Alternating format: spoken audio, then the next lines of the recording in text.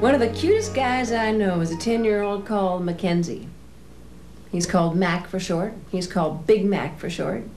He's a cat. He came to live with me about 5 years ago. You're gonna see Mackenzie. You're gonna love him. And go. Good girl. And left, right, left, right, left, right. Good girl, you've got it. Change to breaststroke. Change to breaststroke, Molly. No!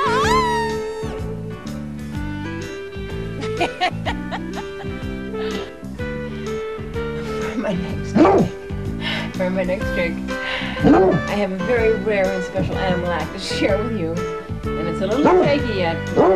I think we're ready to give it a try. Come here, Blossom. Come over here, Blossom. Hey, come here. Sit and shake. Give me your paw. Give me your paw. Give me your paw. Good. Now your other paw. Other paw.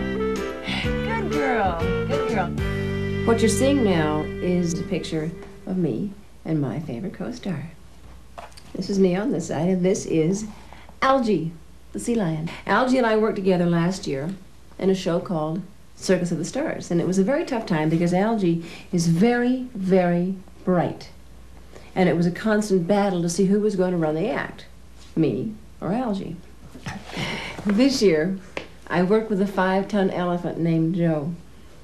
And that was really a labor of love. I flew all over California to meet Joe on the weekends because he was performing live with Circus Vargas.